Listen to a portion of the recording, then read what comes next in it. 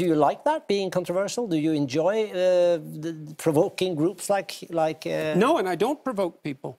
I just say what I think. I just say what I believe to be true. Well, that's no, I don't. Have you ever been online? I say what I believe to be true, and people find that provoking. That's not the same as me provoking people. If I was provoking people, I would be setting out to upset them, and I'm not setting out to upset them. I'm just setting out to say what I believe to be true.